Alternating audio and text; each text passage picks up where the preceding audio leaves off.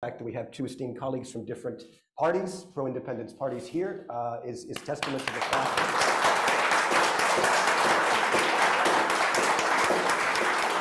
So this discussion is strictly about independence and not about no party politics. They will not be tolerated. So I just want to get that out of the way. Okay, so I'm sure most of you have gotten this document here, and what I'd like to do is to go through these different elements. Are there still people that don't have a copy of this? Do we have? Let's see.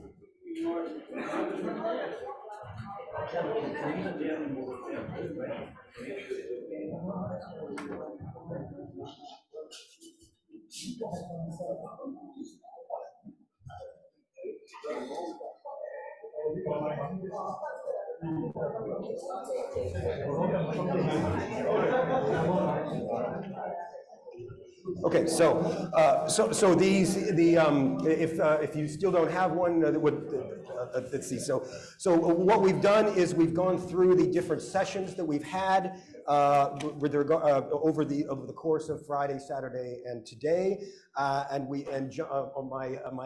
handy scribe John has gone through and raised the central questions out of them. So the format that I'd like to do is just to go through the questions one by one, and mostly get questions from you, ideas from you. I'm a big believer in collective wisdom, and I believe that nobody has a monopoly on good ideas. And so, if you have a point or a question or just a really good idea regarding these, that would be good. It's more than welcome.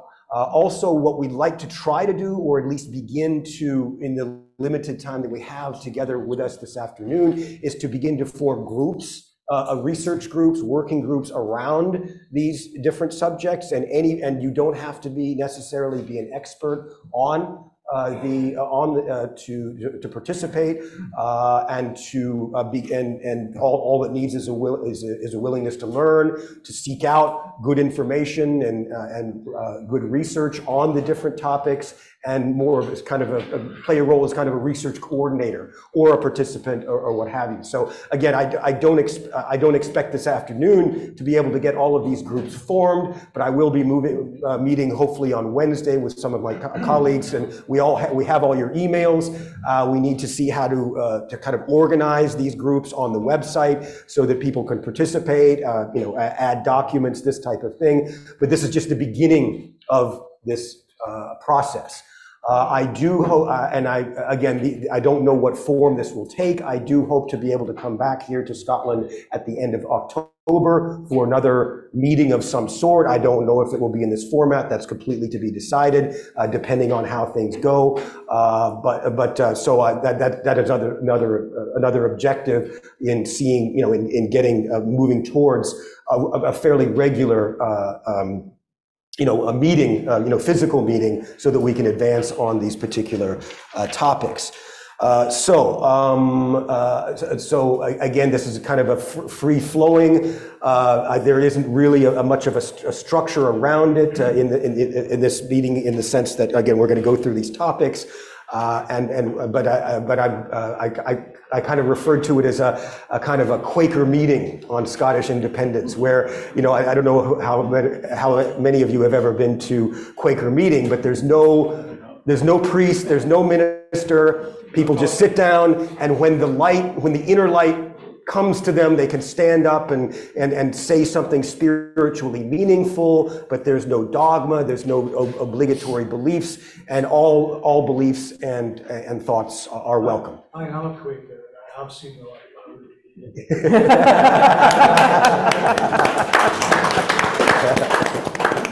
Okay, yeah, I have many ancestors that were Quakers as well. Yes. Wait, where's the rover microphone? I think. 1, 2, 1, 2. Yes. Not online. They can't. Okay. Right. As Scotland moves forward towards independence, hopefully, how much more draconian, or will they become draconian, the British state? Because there is no case in history that Britain gave up a colony willingly even in Barbados, 23 people died in order to achieve independence. And I remember, I can't remember if it was Duncan Sands, but when Malta achieved its independence, somebody like Duncan Sands said, oh, they'll be bankrupt in 6 weeks. But in actually 6 weeks, Malta had started making trade negotiations with other countries, and it was a successful little country. So what does the panel think that they will do? Because we're not going to have to just accept it, we will have to respond in kind to what the draconian measures. They have already started in some senses by removing our industry, like the wind generating industry out of Scotland, by stealth. So how do you think they will behave, and how should we react to it in a non-violent way, of course? Anybody want to have a crack at that? Or? Quite happy to comment on that. I think it's a very significant challenge, but I think what we've got to understand is that pushback has already begun. I think if anybody who's read the words of Liz Truss today, which is attempting to put the boot into any sense of Scottish democracy or any sense of self-governance for Scotland, I mean, my response to that, and it's been a topic of discussion throughout this weekend, certainly in the Salvo discussions, which is that everything we've done up until now has been conducted within the framework of the UK constitutional arrangement. So Holyrood is part of the UK constitutional arrangement, Westminster is part of that, the UK Supreme Court is part of that. So everything that we've attempted to do has been within the confines of that. And what we need to prepare for is that if the UK government want to demonstrate very clearly to the world that they are treating us as a colony, that they are preventing democracy from being allowed to flourish and the Scottish people to have their say, that's a very important step towards independence. So we need to accept that. But we need to prepare for the international case beyond that, and that's been a theme that's run through many of the discussions this week or this weekend. And the Estonia example that Ian Lawson presented was a really good case study in how you corral all of those different aspects together. So I think, you know, we shouldn't get disheartened by the current situation, but we have to prepare for all eventualities. And Paul McCartney's comments yesterday about, you know, asking ourselves some of the really difficult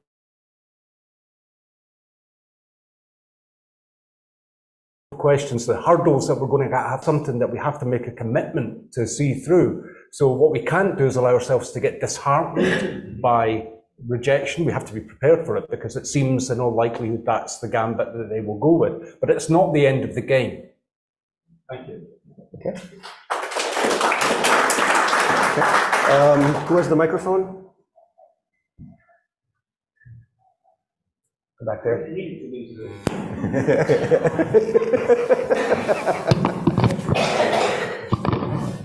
Sorry, following on from that, Neale, it was backing up what Sara was saying about the claim of right and building a constitution on that, which would be recognised internationally. You know, most what I heard yesterday, if you had a written constitution, it's more easy to recognise you as a nation and your sovereignty. Is there any kind of timescales that you think we should be working within? Okay, I'll take a stab at that. I think that there has been already a lot of work done. I mean, there have been many. I've drafted a constitution. I know that a constitution for Scotland has done work. Elliot Bulmer, who was on an earlier presentation, has done a lot of work. So much of the heavy lifting is done. I think it's a question at this point, and so. I don't think you know we need to. I think that, you know, some kind of provisional constitution could be adopted at any time, but I think that what we need to begin to do is to really begin the planning, and that's part of the function of this group is to, and that's I do want to get to, after some of the questions, I do want to get to, begin to form the groups that will work on these specific areas.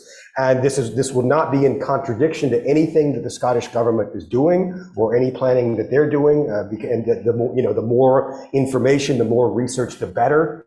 Supplementing information can only be good, but it's also important to plan so that we have a clear vision of what Scotland can be. I felt that in the first referendum that not enough information was given. And I remember my uncles, I was asking him, well, would you vote for independence? And he was saying, well, how much is it going to cost me, Alex Salmon? How much is it going to cost me?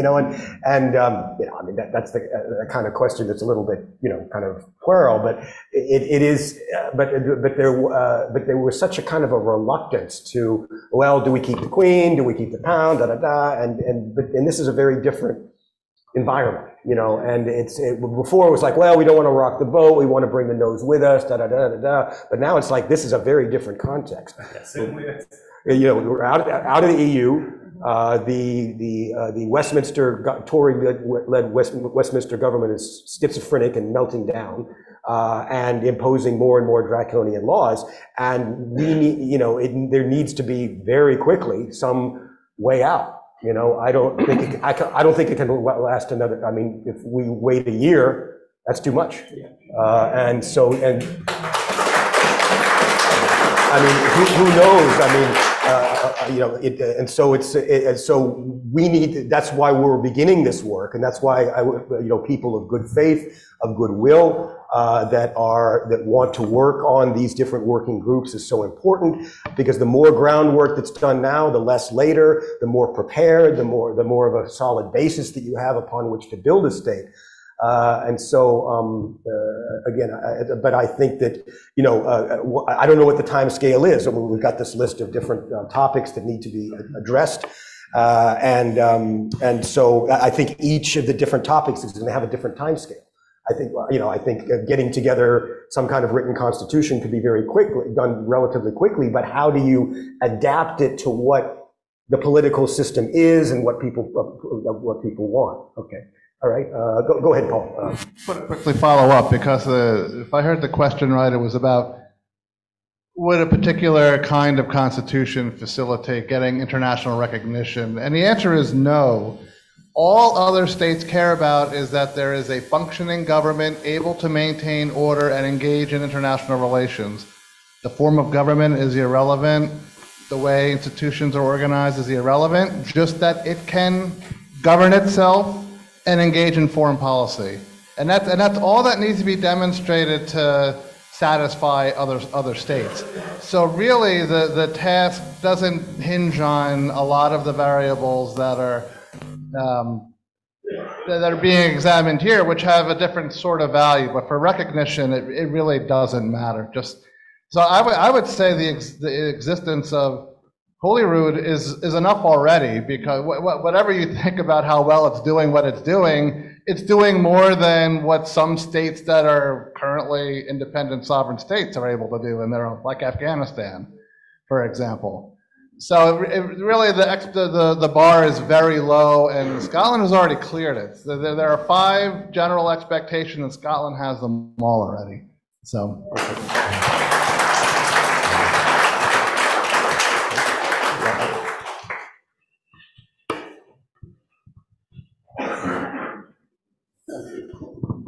Thanks. I've learned a lot this weekend, and most of it from the platform, but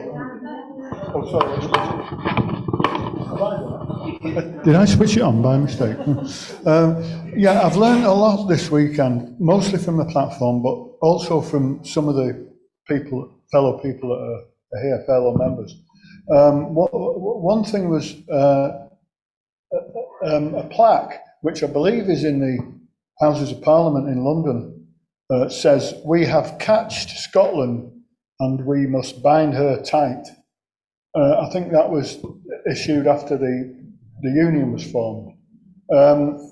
So, and another thing linking with that is, I've also learnt from, which I should have known, but I didn't, from a fellow attendee, that anybody that's on the Privy Council in Westminster, which can include SNP members, which I'm not criticising SNP members for that, I'm just suggesting they've got one hand tied behind the back, because apparently if you're on the Privy Council, you're not allowed to speak against the union. So is that correct? And if it is, you know, I just want to highlight the difficulties that exist in the current arrangements and why it could help greatly if an outside body was to lead on this and hopefully bring the SNP and Alba and any other political party that it's either formed or might form with us, you know. Do you want to? Yeah. I think first of all, just on the Privy Council argument, you know, I think we've got Stuart Hosey, who's a current member, and that because he serves on the Security and Intelligence Committee. But I mean, we've had other members, I think, as well, Ian Blackford and Alex Salmond, and previous life as an MP, served the Privy Council as well. So, you know, there's no, I don't think that stopped any of these three from campaigning and supporting independence in any shape or form. In fact, probably quite the opposite in quite a few of these cases. So there is that responsibility, being part of that British state mechanism, but you know, I don't think it stops us from actually acting in the way that we think fit. There was a couple of questions earlier on from the gentleman in front, and maybe I just sort of slip back to that just for a second, because I think it's really important that, you know, I think as Neale says, what we are going to be facing over the coming months is something that we've not experienced before. If you think 2014 was bad in terms of what the British state could do, thought they could do, etc., then you know you ain't seen nothing yet, because they are desperate to hold on to Scotland because they know the resources that they need lie here. Yeah. Now,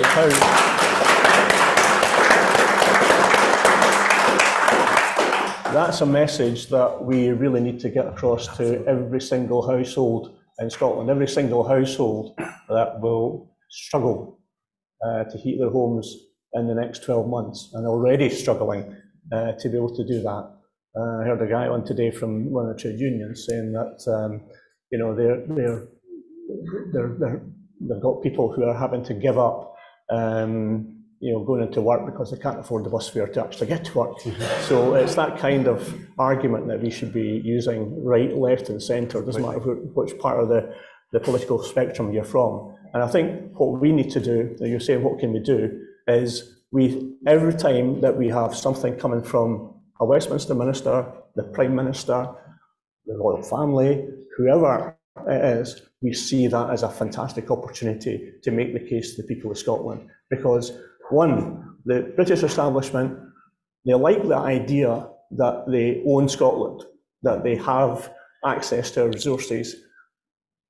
But you know what? They don't understand Scotland, which means that every week, every day, every hour, they'll be putting their big feet into something that they really don't understand. And it's up to us to say, you know, what a stupid thing to say. Like Sunak said, was it last week, that they firm with Nicola Sturgeon. They had invested in Scotland and Darlington. So,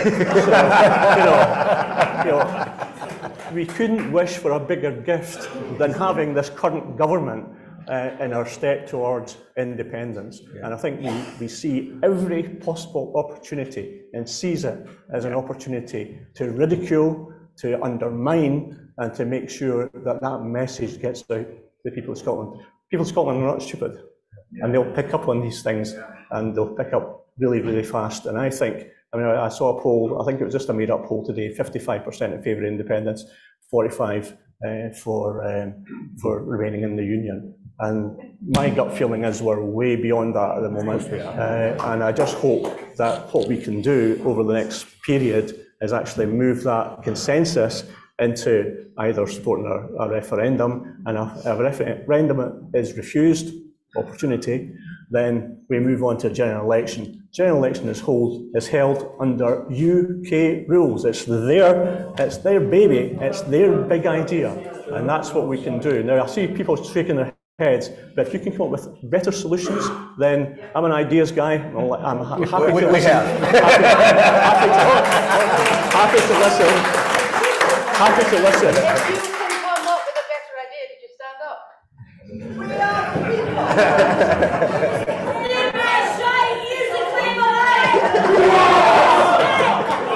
Right. Mrs. Sturgeon, now.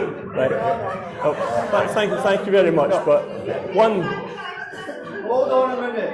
I'm calling the SNP for a paper ballot and a hand count for the referendum.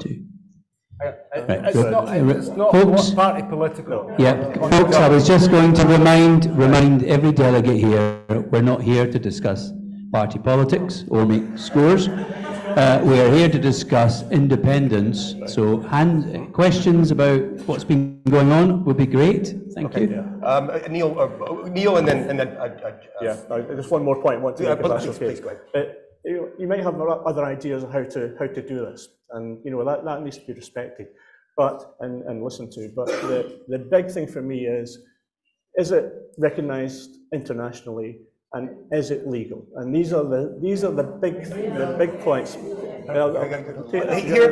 them out. Is it legal? Will it be recognised internationally? If the answer to any of these questions is no, then you need to have a better idea. You need to have a better solution. Because what we cannot do is end up where we're into a constant arena where we've just got stalemate between London and Edinburgh. Well, that's right. That is not helping the people who need to pay bills. That is not helping the economy of Scotland, and that's not taking back our resources that we deserve to have.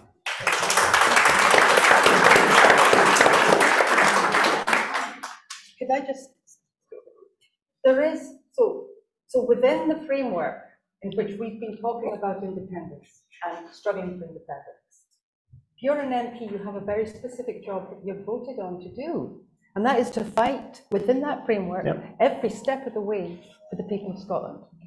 And I have to say that we have 2 MPs with one hell of a track record of doing exactly that.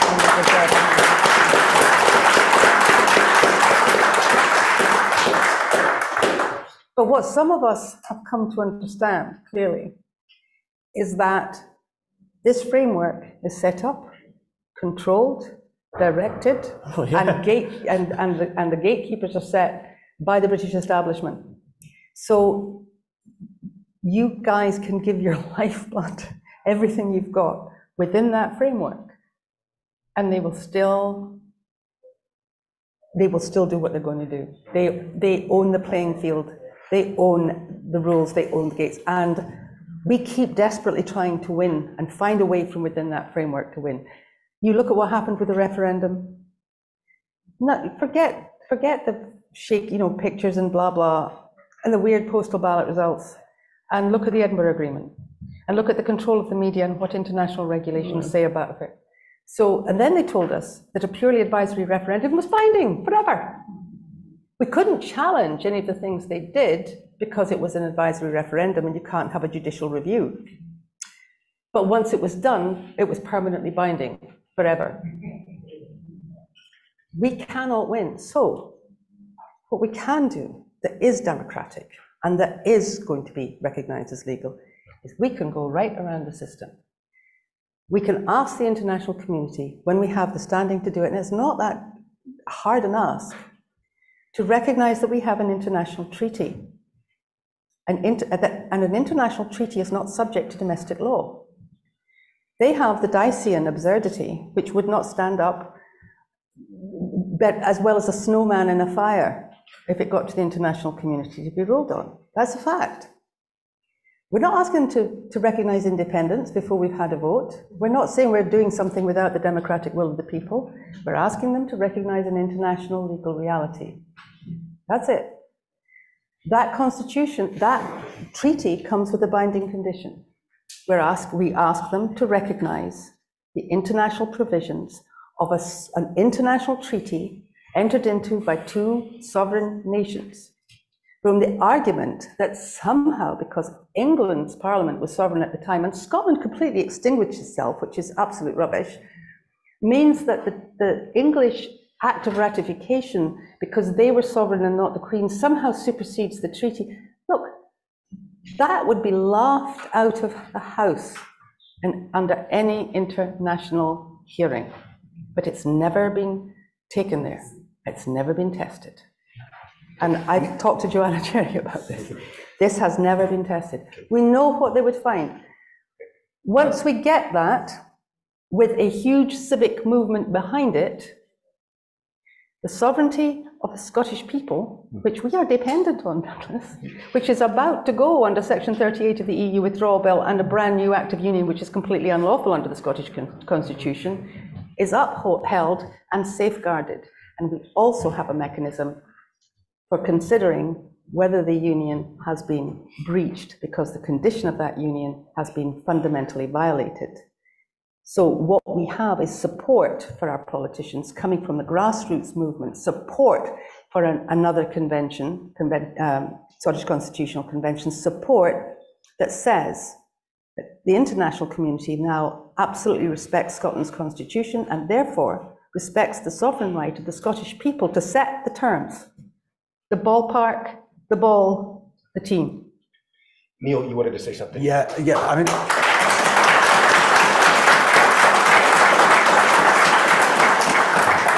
I mean, the short comment is that both Douglas and Sara are absolutely correct. Douglas is correct in that in terms of the international audience, it's sensible to have attempted to progress the case for independence through the UK institutions. That's a sensible thing to do, not to be hotheads, not to get into conflict as others have done at an early stage.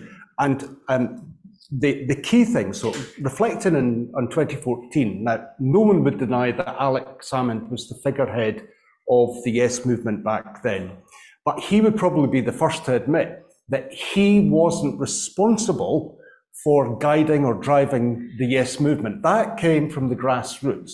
And the grassroots was what made 2014 really come to life and happen. And that is why both things are important. So we need to exhaust the avenues in within the UK context, but that doesn't prevent us from doing the work that this meeting has been considering this weekend, to look at all different avenues. And the one take home for me from the weekend really is the Estonia situation, where they planned, they had an exacting roadmap of how they were going to move forward, and that included everything. Now, they were occupied by the USSR at that time, so the Soviets, and I think Albert's stuff around colonialism has illustrated that we are an occupied territory in many respects, and so we have to burst out of that mindset. But we do have an absolutely urgent humanitarian crisis, as Douglas has alluded to, with the cost of living crisis, and that is an absolute affront because of the vast wealth that Scotland possesses. Now, all of these disparate things, the claim of right, international treaties, the UN Charter, all of that kind of stuff, on its own is not a silver bullet. But when you bring those strands together and you mount a convincing argument and you're able to progress that in a peaceful and intelligent way, you articulate that to the people. And there are various other, I mean, I could go on forever, but there's various other things that we've considered this week that are this weekend, which are really important strands. Scottish citizenship, for example. There are lots of these really exciting opportunities. What we must do is to step outside of the UK context and think about Scotland and its journey to independence as that country, as that ancient country, not just within a UK context.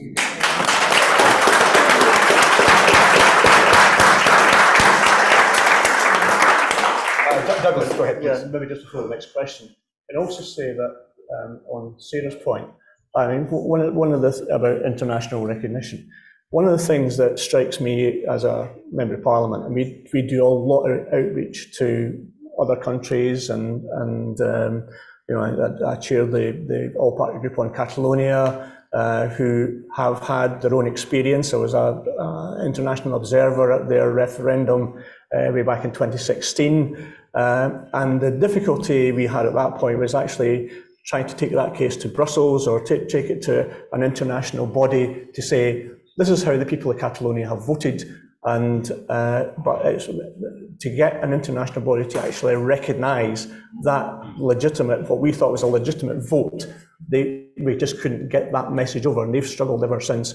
What they're doing now is actually building up their strength through, they've got an assembly of citizens and parties and yes, different things like that, so that actually that grassroots movement has a structure, yes, which they can build on. The politics is something aside. It's, people are going about parties or whatever. Yeah. The party political system is separate. Yes, get that absolutely in your head. Yes. And then what you guys need to do is actually work on that community engagement, the engagement you have with your neighbours in the streets and so on, and that's your job. We've got a different kind of job at Westminster, and we need to take these people on down there. You need to get the message out up here, and that's where we need everybody to work together on that. And I know that's been a difficult journey for everybody over the last few years, but it's something we need to try and get over and try and start to work together. But I can tell you that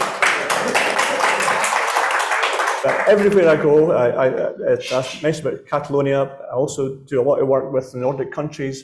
Every time I go to a meeting or it's on Zoom or whatever, first question out of the bag, when's Scotland becoming independent? Every time, every single time. There's a huge amount of goodwill out there in the international community already. So if we start going off a jaunty angle or going off that way and saying we're not going to do it. You got off for him for independence, man. The rest of the world waiting for it. Okay, so what I did want to ask you. Right.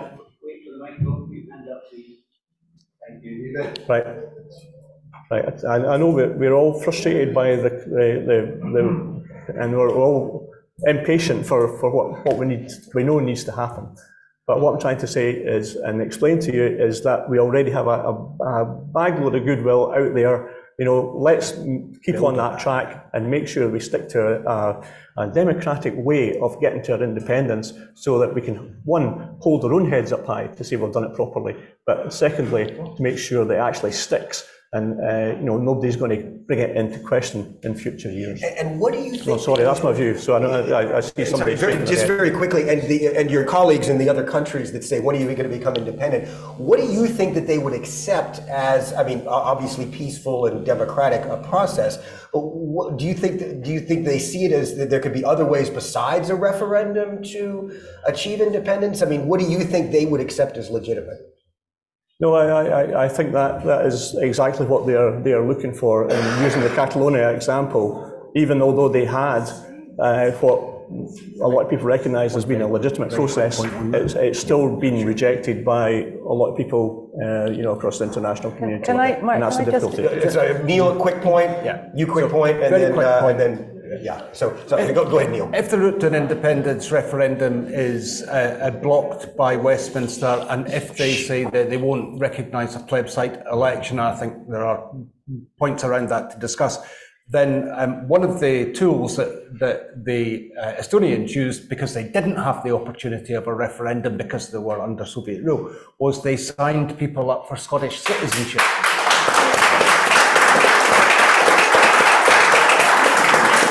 And that's a pure expression of where you belong. Can I just, I was just going to add, Mark, just to say, one of the problems with Catalonia is that it's recognised as a region that's trying to secede, where Scotland is recognised as a nation. And the other part to that is that we're not looking, there has to be recognition. There are, as you know, there are definitions for what kind of an organisation or body has standing under the UN rules to bring a petition.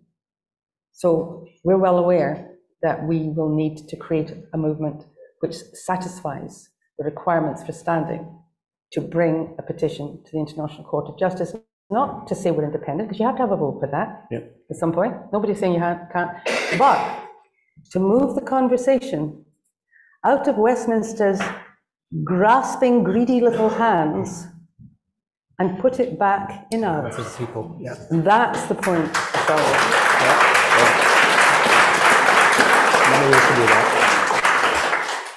Hi. Both yourself, Neale, and Dougie have very correctly highlighted just how much energy and resources are being asset stripped down to England. At the moment, the cost of life crisis is affecting English people as much as Scottish people, and we stand with a Westminster government that's extremely right-wing and, I would say, extremely unsteady. That's not a safe or a good combination. You asked for tools as to how you might address this. At the moment, England has a deficit in electricity use of about 11%, most of which is met by Scotland's renewables. It generates electricity through gas turbines, 45% electricity through gas turbines, and 65% of the UK's gas comes from Scottish territorial waters. So at a minimum, that's another 10% of England's electricity that's being produced from Scottish assets. Now, with that in mind, as good neighbours and statesmen, would you consider telling the poor people of England you're being robbed by the energy companies who are being propped up by a right-wing government, encouraging them to do so?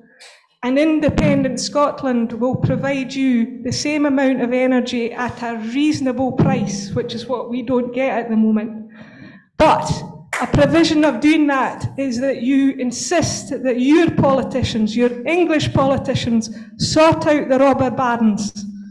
You don't get any electricity, you don't get any gas until you do that. And by putting that political hot potato right into their game, into the hands of the English voters, you empower them. You prove that we are the good neighbours we always said we would be. You are the statesmen, right? But more than anything, you put into the collective consciousness of the English people just how much they're robbing us of our assets, our country's assets. It becomes beyond debate. It becomes a matter of reality. It becomes a very, very powerful political tool, but it empowers them to sort out these bastards down in Westminster.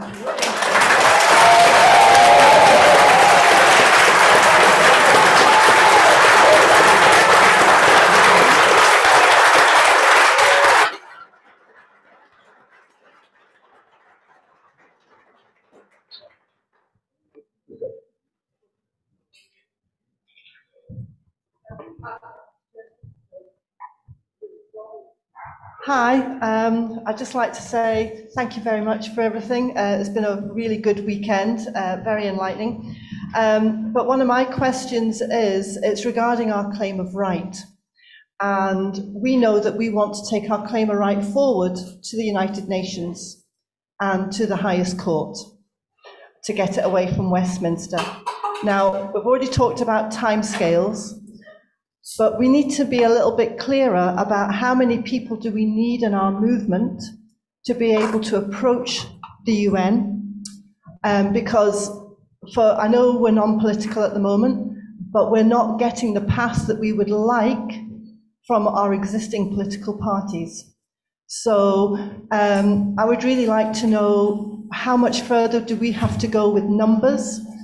How quickly can we get our Scottish citizenship up and running? And, you know, is everyone here prepared to put themselves up to work for this? Absolutely everybody in this room.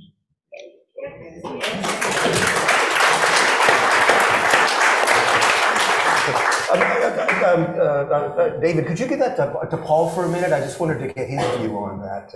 Is there a quantifiable number that would need to bring standing? Is it possible that these things are judiciable in a court? How would No.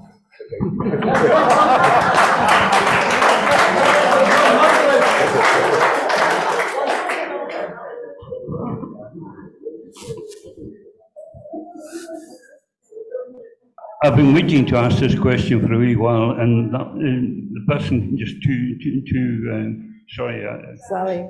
Sally in front of me, she got in first, and I'm very glad that she did, because I was asking a very similar point, because I don't know what the 6 methods are that you suggested to get to independence. I can think of only 4. I'm a latecomer, by the way, so I don't know what's been happening over the last 2 days. But yeah. I presume that the 6 methods to independence are all front door methods. And really, what Sally was talking about there is what I've been thinking for a wee while, actually. A backdoor method too, because we do need a backdoor method. Well, I don't know if we need one, but a backdoor method won't do any harm, because it's about, well, it was the early 60s since I've come to this country to settle in it. I came from England, and there's not a lot of satisfaction in England with Westminster at the moment, as you can understand. And there's a Northumberland party. There's all sorts of moves for English parliaments, English national anthems. I mean, these women that have done so well, these English women that have done so well, and I don't know what the result will be, but the anthem down there will probably be "God Save the Queen," and they're English. They deserve their own anthem, and they don't have one. And really, we should try to empower the English as well as ourselves, in my opinion.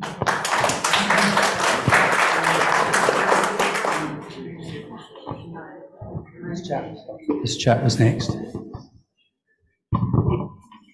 I just wanted to ask a little bit more of Sara, because she brought up, am I shouting? I didn't. Sara, you mentioned about William of Orange offering Darien. Now, in the 1690s, that was a massacre of Glencoe. Everybody's talking about, we don't know what they're going to do to keep us this time. What they did to get us, and first of all, giving Darien, but then acting in Parliament to say that no English man is allowed to invest in a Darien expedition. No English port was allowed to build any of the ships that were to be part of the Darien expedition, and no colony or no part of the empire was allowed to help any of the Scots on the Darien expedition. Now, there's a feeling that we were incapable of running a decent Darien expedition, but our Westminster Parliament purposely bankrupted our country to get it in 1707, and it was a massive conspiracy of various different departments of Westminster. Now that we've got much more power, what's going to happen now is going to be extraordinary. We're going to have to be very imaginative in protecting this attempt to get our independence. Sara, could you talk a little bit more about that? Because you were just getting started when you were talking about it. I think we've heard a lot. I just want to say, let's try to keep everything very short and brief. And also, I'm very happy to hear the historical everything, but we really want to talk about how we go forward. And there's very much the scope, and so let's keep the scope towards the future. Not that the past didn't occur, but I'm very interested in while we have this opportunity to question our MPs, that we of course do so respectfully, but also say, what can we do now and how do we go forward? So. We've also, just to let you know, we've had quite a few questions from our online audience, so Jeff's collating them for you. Right. So in answer to your question, as I had been about to say, Mark, I think we heard a lot of those this weekend. We do know that we're up against a dishonourable, corrupt, lawless, rogue establishment that makes and breaks the law as it sees fit in its own interest and barely covers it up with a lie that leaves you gasping. They'll do whatever they need to do for the reasons that we know and that Doug laid out so well. They can't do without our water. They can't do without the subsidised electricity. We've got 5 and 6 million people in Scotland, or the latest figures are, and they have 55 million. And yet, what we produce, I think, is it 40% in terms of GDP? Is it something, or 37? Yeah. So divide that up, and they get to keep 63% of the resources and the output and what, and that's not counting what goes out of English ports. It's counted as English and not Scottish. And we get to divide, and they divide that up between 55 million people, and we get to divide ours up between 5. It's not a very difficult figure to calculate. They can't afford to let us go. So yes, they're going to do extraordinary things. The obvious things that I'm sure, I don't want to take up Doug's time, but it would be good to find out. The obvious things that they're doing and have been doing is challenging territorial boundaries in terms of oil and gas. There'll be arguments over Crown provisions, and that stays with the Crown. There'll be all kinds of tricks. They're already bringing in bills. So they're bringing in a new agricultural bill, which means that cheap, low standard, actually just dangerous level foods that they can have poisons in them, they can be GMO, they can be this, that, and the other. They can be brought into Scottish markets, not Scottish, not English. No consultation with the Scottish government, no consultation with Scottish MPs. They've just done it. There's already, how do we get every single thing we can out of this country, and how do we slam down? Well, we know that they're going to slam down, so let's look at everything that has come up this weekend. The big thing that is going to be required, our Scottish politicians have already been talking about it, this little ace in the hole that Scotland has, which is called the sovereignty of the Scottish people. And that, if you're going to invoke it, be careful what gods you call upon, because sometimes they come. Sovereignty is not the right to vote, that's democracy. Sovereignty was defined by the High Court in the Miller versus whatever case, where they defined Westminster sovereignty. Take that, apply it to the Scottish people. All that's missing is a mechanism. We can do all kinds of creative things. So we can ask the Scottish Government, for instance, to acknowledge that yes, as the Scottish Executive of Westminster, they are directly legally answerable to Westminster that created them under the Scotland Act.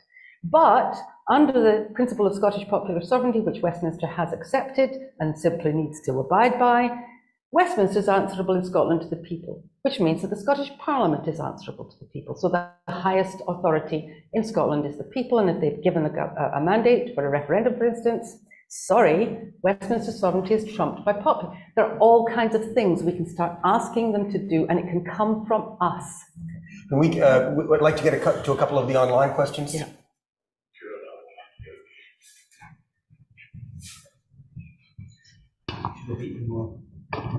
Okay, impossible. Okay, lightening the mood a little bit. Someone called a Malka dog, also known as Brian. Question is, would a we-read book on Scots history, pre to post 1707 and to the present day, help to educate and inform? Second question from Marsa Jeddah. How much work is actually going on to convince the overseas countries of Scots' right to reclaim our sovereignty? And when will the EU come out with support and recognise Scottish independence? Unconditionally. Well, just pick up on the how we look forward point, because that ties into the history thing. So where we are at the moment is that we've got one of the most shambolic, corrupt UK governments ever, with a UK Prime Minister who broke the law, and we have probably two of the least well-equipped people vying out to take over from him. We have an impossibly difficult economic situation globally, but particularly here. And so things are not going to be straightforward for any UK government over the next number of years. So it is absolutely the right time to push ahead with our preparation and our work on independence, because while they are consumed with the day-to-day dealing with all of that, they won't have the energy to challenge some of the important things that we are considering this weekend. So it's absolutely the right time to push forward. What was the second point? The history, and then it was also about the history.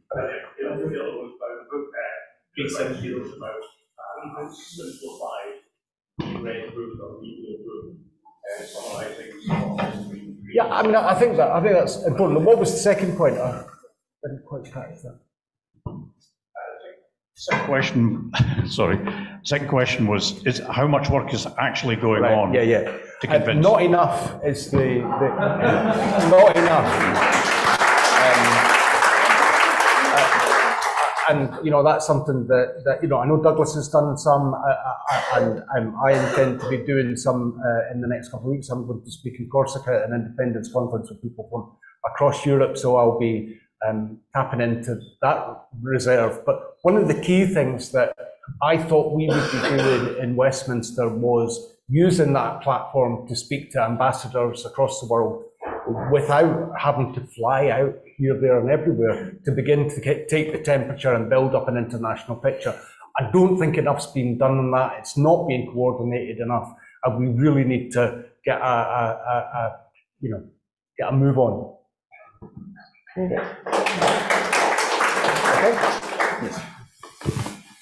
Hi, Douglas, you asked earlier if anybody had a better idea about how to do this legally, and in a way that the international community would recognise it. Instead of using the Westminster franchise, why not use the Scottish Government elections, where we have 16 and 17-year-olds voting and EU citizens can also vote? I think if I understood the question properly, I'm a little bit deaf on this slide, so I don't always pick up every single word, unfortunately. But just to say, I think that what we've got in Scotland is ultimately we need to get Westminster to the table to actually discuss how we either move on to independence and divvy up the spoils of both countries. And so therefore the main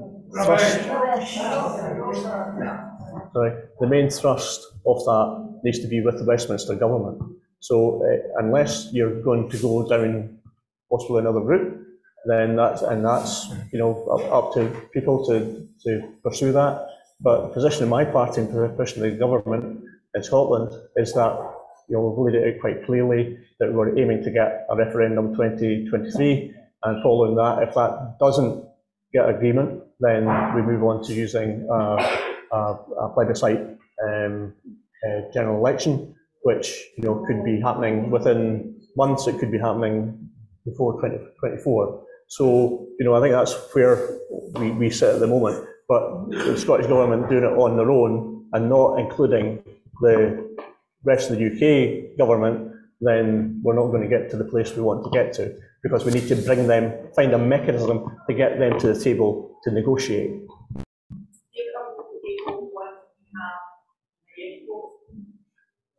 Can you just say that last bit? If there's a yes vote, will they come to the table? Well, I think the international community would look at that and say, you guys need to get to the table, and that's the whole point of trying to do it. Putting pressure to actually get them to change their minds. Okay.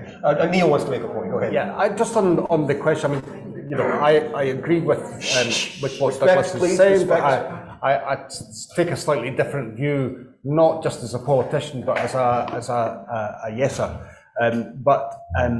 I think if we're going to have a plebiscite election and it's going to be a single issue, then it needs to be conducted as the Yes Movement rather than any political party. So,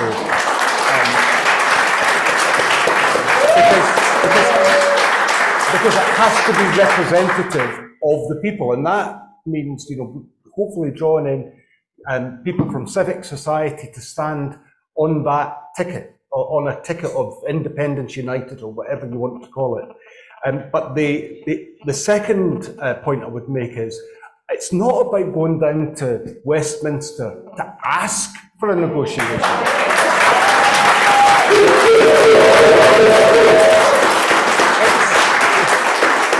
I don't think anybody said that. No, I'm not going to you at all, Douglas. Not in the least, and not at all. What we have to do is to have the guts and gumption to go down and say, right, meeting now. We're going to discuss, we're going to negotiate the terms of withdrawal from the Treaty of Union, and from that, everything else comes out. All of the points that Douglas rightly made about the division of assets, and if you take the assets, then you have to consider the liabilities. And I think by having that bold move, then the international community take notice, and that we have to be much less timid.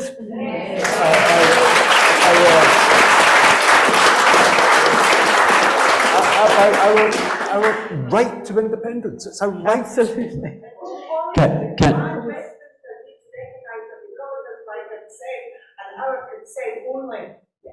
Yes.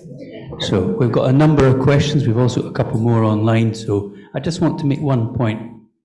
We're all here because we believe in the same thing. Yes. We might have slightly different views of how we're going to achieve that. Absolutely. But they're all valid. Yes. So we must keep that in mind. It's why us and the team at SSRG created this event, is to ensure we could all come here and talk about it and work out a way the future. So on with the questions. This chap. Hello. Hello. Thanks very much. I don't have any electoral or popular mandate for the question. Oh, that's not really a question. There's an invitation. To say what I'm about to say, but I would like to, on a personal, as a citizen of Scotland, invite you, Mr. Chapman, and any of your colleagues who might wish to join you and assist you and collaborate with you into some kind of putative reconvention of the estates. Are you willing to consider that, or take that invitation to your colleagues in the other house, as we say? We'd like to invite you to join the Convention of Estates. Could I have a reply now? Are you willing to consider joining a Convention of Estates? Yes or no? I heard the question. Yes, can you give me a yes or no answer to that? Come on. I'll give him a wee bit to think about it. No, I don't need any time to think about it, because I know what the answer is. What we have looked at for a long time is how we bring forward the very kind of convention you're thinking about, because I think Neale made the point just a few minutes ago that if you're standing on a platform in a plebiscite election, I think it would need to be some sort of alliance candidate structure that we'd need to have there as well. But I think the big thing from having, if you think back to pre-2014 or for the establishment of Scottish Parliament, where we had the Constitutional Convention, where the trade unions, the churches, the political parties, various civic groups actually got together. That is an exceptionally strong way of building consensus between people who might not see absolutely eye to eye on the future of Scotland, but are prepared to put their shoulder to the wheel to actually deliver what the people need. And I don't say that in an arrogant way, but I think if we look at Scotland as it is just now, and you think Scotland doesn't need independence, then I think you need to go back and look at the economics. You need to go back and look at social structure, etc. Because we're not the kind of country at the moment, because we're in a union that actually I'm particularly proud of. And I think there's a lot of citizens out there. You're a citizen, I'm a citizen, we've got equal value, got equal say, and I think that using a convention of that kind would actually take the movement forward as a whole and let us go on with delivering our independence for our fellow countrymen. Yes. If there's a method of doing it, yeah, and the political and civic will, then yes. Of course. Brilliant. Of course. could I just add, and I'll try and make it really fast. Wouldn't it be wonderful if we could see getting a referendum, and it would be a fair referendum, and they would obey the international rules this time, and we wouldn't have 70% media. If we could, and I think Doug is absolutely right. This poll that says 55% is way underestimating the demand in Scotland right now for independence. I think we could, as long as we could bring back some of that constitutional provision of Scotland for the sovereignty of the people and conventions of that kind, that would be what we'd all pray for. We'd go for it and we'd fight tooth and nail to get the kind of Scotland we wanted. If we could guarantee a plebiscite that wouldn't be rigged by Westminster, that it will just do that, I think everybody in this room is going to get behind any campaign. I don't think anybody's not going to fight tooth and nail for whatever campaign goes on. But I think we also have to be ready, while they're having their wrestling match centre stage, where they rig the rules and make a show for the international community to make it look democratic, we need to be going around the side of them. And that's really what Salvador Klima writes about, going around the side. So if we can agree our movement's going to need everything it's got, and we're going to have to be awfully canny, guys, because we know what we're up against. And so let's put it all in place, and let's be aware we're going out the side door, round the side, because when they rig the game, we've got to be ready to win on our playing field, our rules. Dave. I've got two very short points here. One, I think it was amazing what you did with the FET. Thank you very much. Very. Excellent. Keep it time, Doug, a very short question for you, and a tiny one for Neale as well. But basically, you said that the people, you were talking to the people, and they were always asking you, like, when Scotland was going to be independent. Did you answer them? Yes. What did you say? Yeah, I mean, on your first point about the ferry, I mean, I think it's absolutely essential that to be a grown-up country, you need access to key markets, and you need to provide the infrastructure to be able to do that. And the way that the infrastructure in the UK has been put together over a long period of time, it's actually disadvantaged many exporters from Scotland. Almost everything needs to go through southern ports, and we've seen more recently some of the difficulties that has caused, not just for exporters but also just for ordinary travellers who want to go on holiday and so on. So the more links that we have, like any other grown-up European country has got a coastline, we should be having the same amount of access to our seas than any other normal country. And yes, and there's just a second point, I always exceptionally positive about the future of Scotland becoming an independent country, which will not come as a surprise to you, Dave, but I think the issue is more, the reaction you do get is a beaming smile, because they are desperate for Scotland to be independent.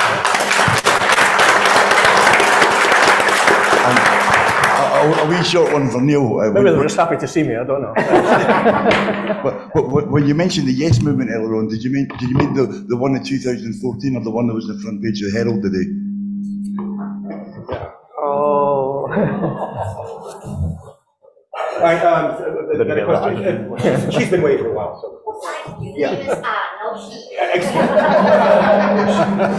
Anne's right there. Dave, Anne's right there. Who is he? Mark. She's gone. Well, I suddenly thought of another question, but I'll ask my first one. We have a Thatcher lookalike down south. We have a government that is totally, I think, out of control down there. What did Thatcher do to distract the populace? She went to war with the Falklands. Don't you think that Westminster might rile up the English enough to head north? They seem to think that our resources are theirs anyway. What would be your reaction, and do you have an answer to that possible scenario, or am I just too imaginative? Well, yesterday, I mean, it was quite interesting, because yesterday, when Andrew Parrott was giving his briefing on defence, that actually came up as one of the considerations, and my reflection on that is not necessarily if there's going to be an invasion, but it's actually what is Scotland's ability, not for a future defence force, but what's our ability to defend our democracy just now? How can we do that? How can we protect ourselves? And that's a really thorny issue. And I don't anticipate, as I said, I think they're going to be tied up in knots, not least because Liz Truss doesn't really seem to know what she stands for unless she's briefed in advance. And even then she gets it wrong and can't remember who told her. So, you know, I mean, they've got challenges of their own, but what we absolutely can't do is miss the opportunity to get in there, you know, and I think that's something I know Douglas is up for, I'm up for, and I hope we're all able as independents supporting MPs, nationalist MPs, that we're able to capitalise on this disarray that is unfortunately going to have very serious humanitarian consequences across these islands. Hi, I was wanting to ask Sarah about her plan to have the treaty recognised internationally. Sorry, say that. Your plan to have the treaty recognised internationally, or adjudicated internationally. Adjudicated is more correct.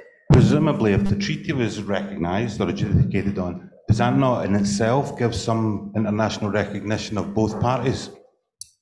If the international community were aware of it, and really aware of it, of the challenge to it, yes, it would. Mm-hmm. Look, it looks like, you know, sometimes there's a story about a hole in the dike, and a guy in Holland holding his finger in that hole until somebody could come and mend it. It works the other way. Sometimes it's a tiny hole in the dike that you want. The international treaty is not understood internationally, basically because of what Albert has talked about colonisation. So there's an impression that the UK government has given, you know, and all our MPs deal with that when they're in international forums and so on. They deal with the impression of what the UK is and its stability, and the stability of the world depends on the stability of the United States. There's all kinds of tricks and games that have been played, okay? So we haven't brought focus to bear on an argument that is still being upheld by the High Court in 2016, which is an absolute, it's an atrocity in terms of justice and constitution and truth and law. And there it is handed down by the highest court in England. So it matters to get it ruled on. And you can't turn an international treaty into a domestic act, into a domestic bill, and that's what they've done. So that opens all kinds of doors for Scotland. And I think it's much more important than people have realised, and I think it's part of what's going on the side while we're being distracted by what's centre stage. Yeah. Okay, at this point I'd like to shift the focus because we've got about half an hour left, and so what we really need to focus on right now is to, sorry, go ahead. Hi, I'm Martin from the Freedom Convoy Rate. We've travelled around Scotland since 2014, talking to all different groups everywhere. And one of the things is the Scottish Parliament isn't being hard enough on Westminster. Now, there's a chance for a really serious thing going to happen in the next 2 or 3 months, maybe 2 or 3 weeks. The Northern Ireland Protocol is going to be broken, which is an international agreement. Now, the Scottish Parliament should do straight away is completely disband itself and stand on a Scottish election on independence straight away, because it's that, and also the internal market will breaks the union as well. And also the thing that the Scottish referendum is currently going through now, the Supreme Court, is also a break of the UK.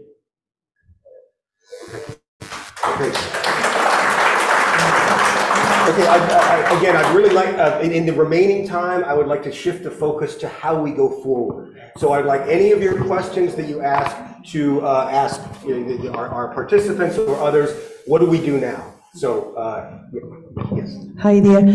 I suppose I'm really putting this out to all of you, really.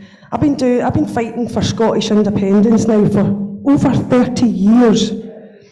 I've kept my head cool for 30 years.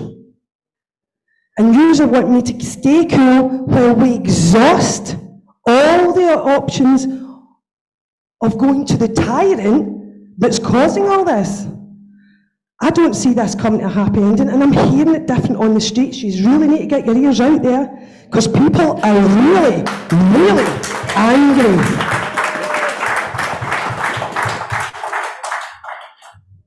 Two more, and then it's the way forward. All right. Last two questions. Please make them brief.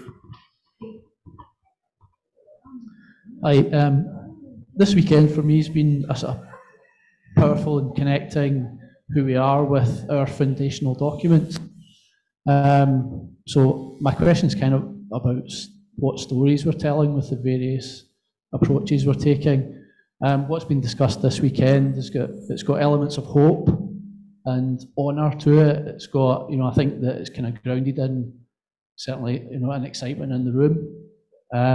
The current proposal at Westminster, the story of that is, for me at the moment, I think that is very much one of a domestic question, set within domestic law, set within the framework of Westminster. The story is very much of an expectation of powerlessness on our part, an expectation of potentially not getting the result we're looking for, and an expectation of dishonesty from from Westminster. The story of that is really one of what we've already got. So there's different stories there, and we have to connect these stories in a way that the people that are going to vote on these things understand and that resonate with them. And I'm not a big fan of either or situations. I think my question to the panel is really, how do we connect these stories? We have a process that's underway at the moment. We have, I think, some fantastic excitement in the room about the possibilities of adding an international treaty-based approach to that through some of the work that some of the people on the panel have been doing. So the question is really, how do we tie those together as a at the moment, all we've got is the story of get a referendum or have a plebiscite. How do we tie that into something more than that? Do you want to have a crack at that? Yeah, I think there's a really straightforward response to that, which is we've got an extant humanitarian crisis. And the cost of living crisis, that should be a campaign all of its own, the injustice of that in an energy-rich Scotland.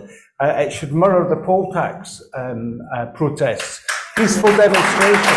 We can't, regardless of constitutional position, this cannot be acceptable. And so that lays down a marker, and that is directly related to how we are governed and how we choose to govern ourselves.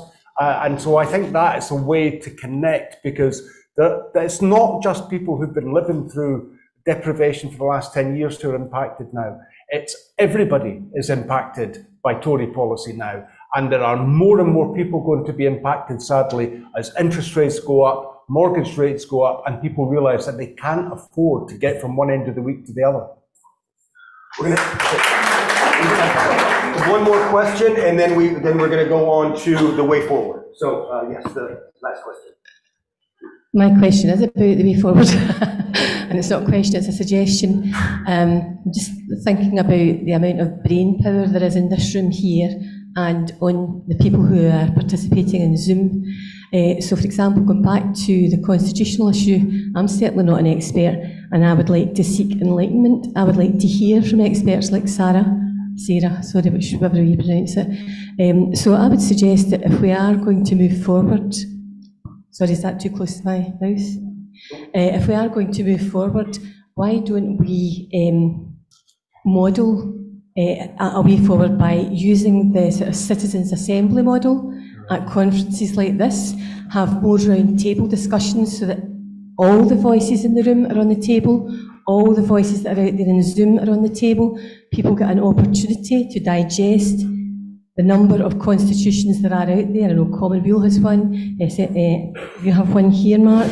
You talked about the one for the claim of rights. I don't know how many constitutions there are for an independent Scotland. I would like to see them. I would like to digest them, and I'm sure lots of people in here would too. And I'm sure there are lots of intelligent people in here who would like to express opinions about that. And I think that the way to do that, to get all the voices on the table, is to do more of a round table session and spend a lot less time on breaks and more time getting people's opinions on the table and making some constructive ways forward for a constitution. And that's just a suggestion for a way forward. Okay, and that segues very well into what I wanted to talk about now, because we want to. Most of you have this sheet. We have these 9 areas of development that we want to engage in. The routes to independence, beyond if there is no referendum, if there is some way that this plebiscitary election is blocked, what are the other means? The issue of currency and taxation, language, culture, and identity, land ownership, taxation, and natural resources, media ownership and regulation, defense requirements and policy in Scotland, international law, relations and recognition, strategic infrastructure and trade, and Scotland's constitution. So we have one chap that's got one last point about the way forward. Okay. I understand, that's fine. and I understand one of our panelists had to leave just now. I'm so pleased that both of them decided to join SSRG officially by choosing their colour scheme.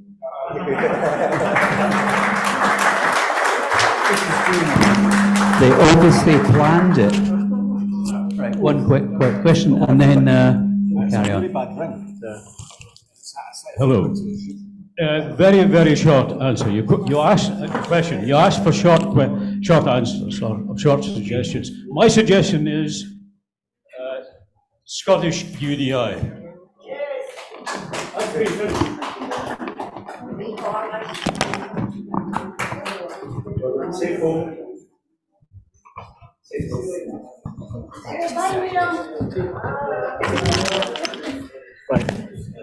Okay, so what would be your suggestions for the way forward? Well, I think it's a bit unfair because I've not been part of your discussions over the whole period, so I think it's more for the floor to. All right. Well, we do what we would like to do is to begin to organize into working groups. We certainly don't have enough time, enough the scope of, this afternoon to do that. But what I can say is that we will be working within the next week or so on the SSRG website. We have all of your emails, and we will be able to begin to do. Oh, sorry.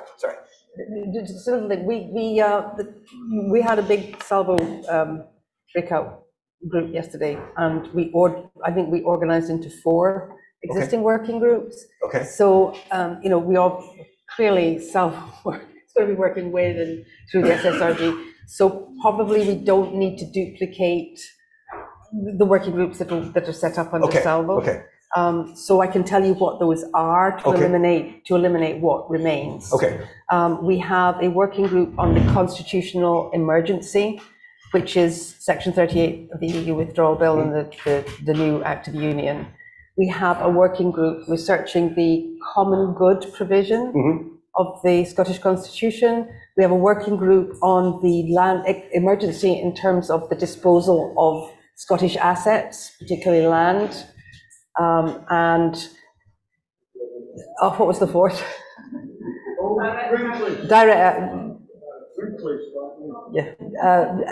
Direct action. I think we actually had a fifth, but those are actually going to be covered, and all that research will be shared with the SSRG and feed back in. So we'll do some of that heavy lifting.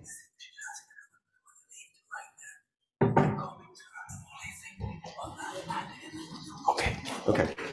You want to suggest it? Well, while they're talking, I'll just let the Salvo members know we've now officially got a Facebook Salvo West group, and that's got 63 members now. And then just ask those who are forming groups to make sure you meet up before we leave today. End of. Sorry, David. Before we call an end to our conference, you've all got a sheet of paper with all the main issues and topics on. Okay. We would like everyone, even in the spaces provided under the subjects, to write what your idea of going forward, and then leave them with us. And what we'll do is collate them.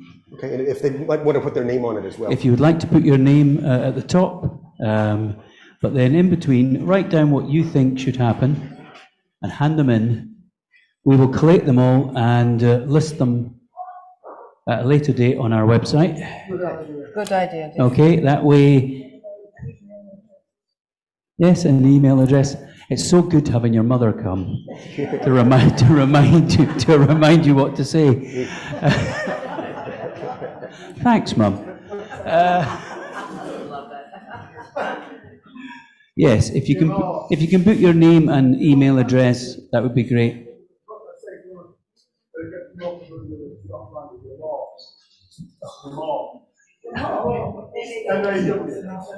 I have enough trouble pronouncing mother.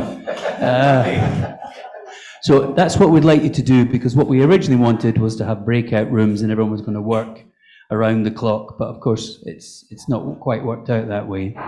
But this way we'll be able to feed back, because we're planning after this to do roadshows around the country, which will cover many of the same subjects, but be more focused in local areas. So this is part of the campaign. Yeah. You know, we're not all hanging around till 2023 to find out whether or not we get a referendum or not. We are moving, and this is part of it.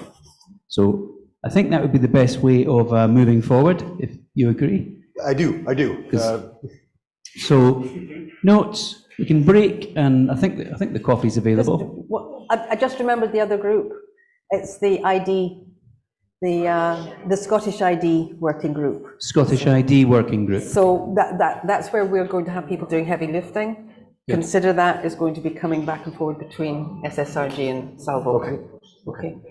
And to the people at home, including the anonymous question askers, we've had a few interesting questions. Thank you very much for your support as well, even though you couldn't be here.